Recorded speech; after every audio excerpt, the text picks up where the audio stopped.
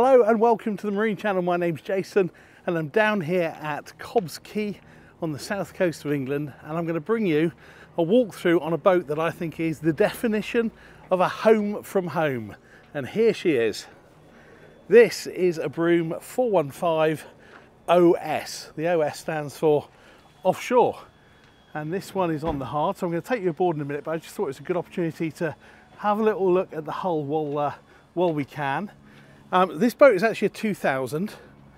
It's just under 42 feet long. It's got a 14-foot beam, and this boat is all about accommodation, but it is also a boat that can cover some mileage because it's got a planing hull.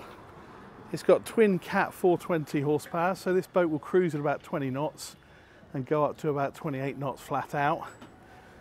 And just to give you kind of a hint about how well equipped this boat is, you can see that at the front here we've got a bow thruster. We've also got a stern thruster, and in fact it's out at the moment being polished.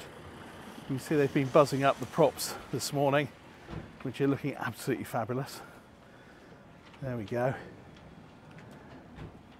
And I think you're going to be impressed with the accommodation. So let's delay it no more, and through the magic of television, let's hop aboard. So here we are aboard, and we're stood here at the rear bathing platform. I just wanted to show you this because this design for some people might be a little bit unfamiliar. It's kind of got a raised cockpit at the back, and that's because when we go down below we'll be able to see the master stateroom, which is at the back, the aft of the boat. That's the escape hatch there, or the window, doubling up as both.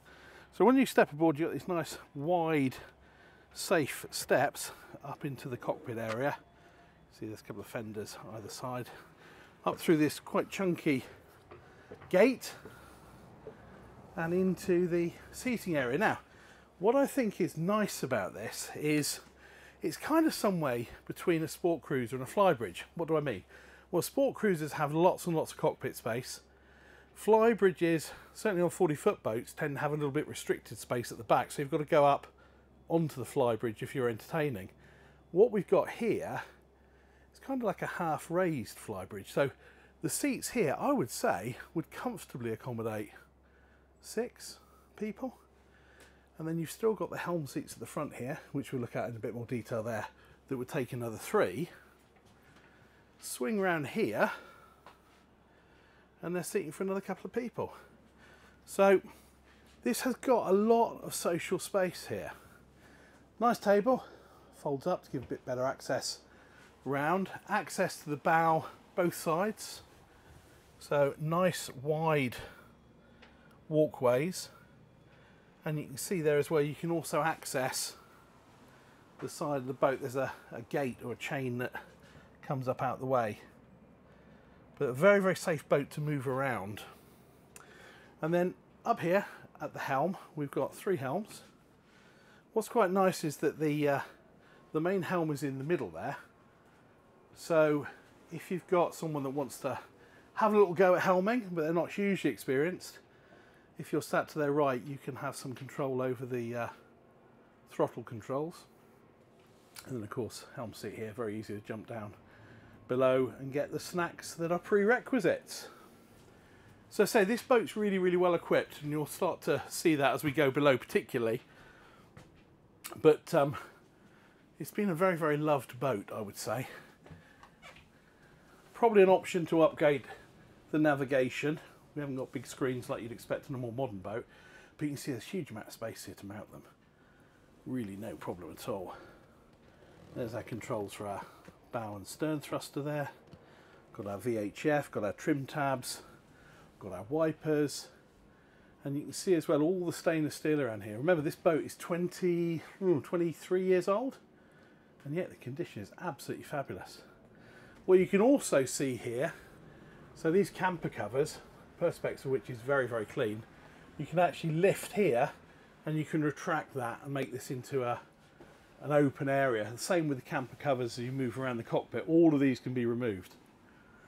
But it is the kind of boat that these covers will probably stay on a fair bit, certainly in winter time or in colder climes. And Broom, the makers, have even put in some warm air vents. So there's three. There's one down there, there's one over by the transom gate, there's one around on the starboard side as well. So with these camper covers in place, this is a very, very sociable, very warm, snuggly place to sit, and great visibility as well, because you are a little bit high. You're not as high as a flybridge, and that's another point actually. You haven't got quite as much windage on this boat, so they tend not to rock and roll quite as much, which is good, which is nice. So this is a really, as I say, really impressive area. Very, very nice.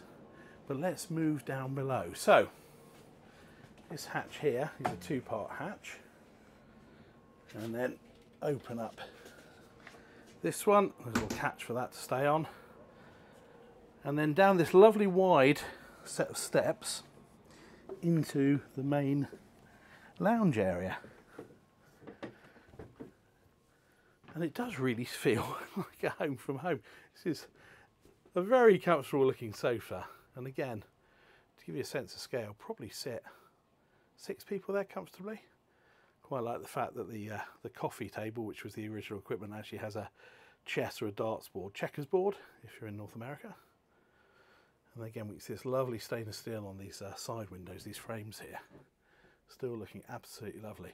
Lots and lots of light here. Panning around, you've got this sort of atrium design almost. Because there's no helm down here, your helm from upstairs, it does liberate a lot of space. So you've got a couple of steps down here, again nice and wide, and you've got a forward dinette. But it's not just a dinette, because you can also infill and you can convert that into another double.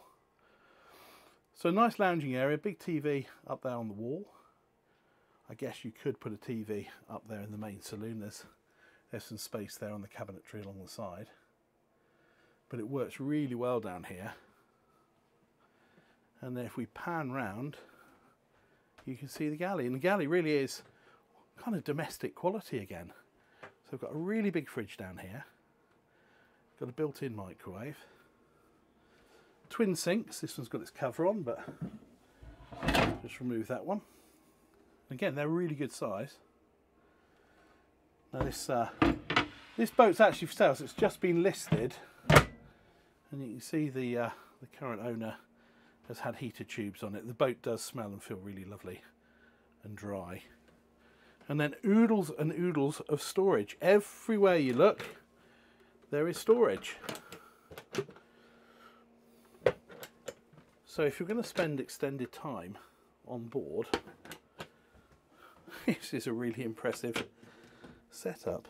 Those cupboards are really deep as well. Now a little bit about Broom. Broom, the company, is well, it's based in Norfolk on the east side of England, and they've been making boats for nearly 120 years. In 2018, they actually stopped making boats. The economics just didn't kind of stack up. They still maintain, service, they've still got a marina and all that kind of good stuff, so there's no issue with aftercare. But all that experience of, 100+ years of building boats, it really shows in the way that this boat is thought out. Little detail down here, for example, under this seat, pull that out, and you've got, again, some additional chiller space. Really impressive. Now, I'll show you the fore cabin in a minute, but I'll just show you the day heads. So this day head sort of doubles up for the forward cabin, but also access from the lounge for during the day. It's a really good size. They haven't tried to squeeze, if you like, too much in at the cost of making things feel cramped. So it's a really good space. Shower here, curtain that goes round. Again, if you're spending extended time on board, you might use that, but often marinas have got washroom facilities. I've got to say that the woodwork on this boat is absolutely excellent. And then forward into the twin cabin here. Now what really struck me when I looked at this was the quality of these mattresses. So often you see the mattress and it's basically little more than foam. These are proper sprung mattresses, I can imagine a very good night's sleep on those. Pan round here, and got a mirror, Got a nice big hanging locker, really deep as well. And then down here you've got a little bit of surface there for knickknacks, odds and ends, drawers everywhere. And also underneath the bed you've got storage as well, and that can be accessed from the top. So there are also lids, if you like, that you can be removed. So if you're trying to squeeze things like duvets and pillows and bulky things in there, you haven't got to go just through that door at the bottom. And that's all the way around here. And as I said, the day heads then also acts as an ensuite at night. So all good, all good. And this little kind of lobby area when I stood, really good headroom as well. So here we are, back out into the dinette, up past our kitchen, a couple of steps up and back into the main saloon. And just over here on the right hand side you can see all this nice cabinetry, lots of storage space, and you can see there a big additional fridge with a little freezer compartment as well, which is really useful for drinks and stuff during the day. Just give you a sense of space. I'll sit down here. Oh yes, they are as comfortable as they look. We've got a little tub chair over there, so comfortably seat, as I say, half a dozen people here, 4 down in the dinette. Gosh, it's huge. Okay, and then, so let's take a look at the star of the show, which is the aft cabin. And this is what Broom are kind of best known for, really, is this wonderful master cabin at the back with the island bed there. And you can see the, well, nearly 14-foot beam in this boat. Really does give it a lot of space. You can see along here, starboard side, lots of cabinetry, can't say the word. Huge amounts of storage, more than you'd have probably in a bedroom at home. And then you can see that hatch, that window there, so an escape hatch and also natural daylight. And again, this bed has got those lovely, gorgeous, proper kind of sprung mattresses that we saw in the V Ford. And then we've got a separate shower room and toilet. So here's your shower room. Great big space in there. Shower head over here. There's a curtain to just pull around to protect the back of this door, but effectively the rest of it is like a wet room. And really generous, really good size there. And then back along here, more storage. More storage, more storage, more storage, more storage. Everywhere you look. But here's something I've never seen before on a boat. Up here, I thought, now what's in here? Is it sort of an access panel? No. It is a laundry basket. So you put all your dirty linen in here when you're away. And then when you get to your washing machine, you lift that up, take that out, get it all cleaned and put back in your dressers. How clever is that? And that to me is all the proof you need that the guys and girls that made this boat know a thing or two about spending a long time aboard. I think that is so cool. I also found this behind the door, which I think is, well, it's a printer, fax printer, which I think is all to do with the nav system. I don't know if it still works. It's cool though, isn't it?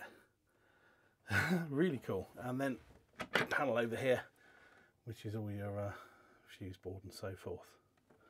So very nice and easy to access. This boat's got a generator on it, it's got heating on it, it's got all the stuff you need when you're away for a long time. More storage. This is a nice little detail as well. So there's a tabletop stored in here. Lift that one down, and that's obviously, I would think, an infill for one of the seating areas. Drop some cushions on top. But what's nice is it's not kind of cluttering up the boat when it's not in use. And then over here to our right, this is our ensuite sink and toilet. So it's just, I mean, talk about a luxury. On a 40-foot boat to have 2 heads, to have a separate shower and toilet and sink in the master cabin. That's going some. That is very, very impressive.